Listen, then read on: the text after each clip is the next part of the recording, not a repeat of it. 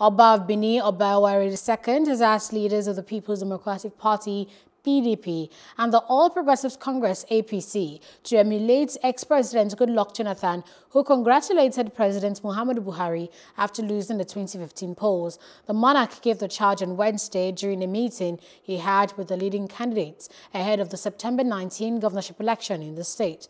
PDP candidate and incumbent governor Gordon Obaseki, APC flag bearer Osage Ize-Iyamu, ex-APC national chairman and former governor of the state Adams Oshomole, Chief John Odigie-Oyegun, among others, were in attendance. Speaking during the meeting, the revered traditional ruler expressed his displeasure over the attitude of some politicians.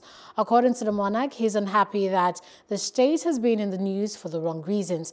Oba Ewuare admonished the political actors to avoid heating up the polity, adding that they must put the interests of the state first.